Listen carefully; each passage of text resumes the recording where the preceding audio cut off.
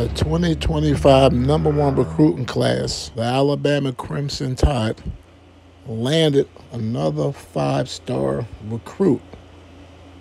Now they landed wide receiver Caleb Cunningham. Now he explains why he decided on going to Alabama. For starters, he said that they got great resources. They got great coaches. He also said, I like the fact they were serious when I took my visit.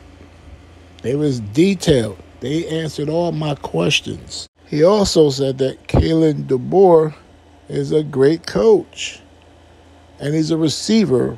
I didn't know he was still playing football. Well, he meant to say he's a receiver guy as a head coach. He also said they got the best wide receiver coach in the country.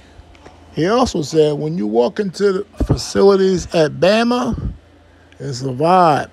All you do is feel greatness. Caleb also said that they produce a lot of NFL players. That's another reason why he's attracted to the Alabama Crimson Tide.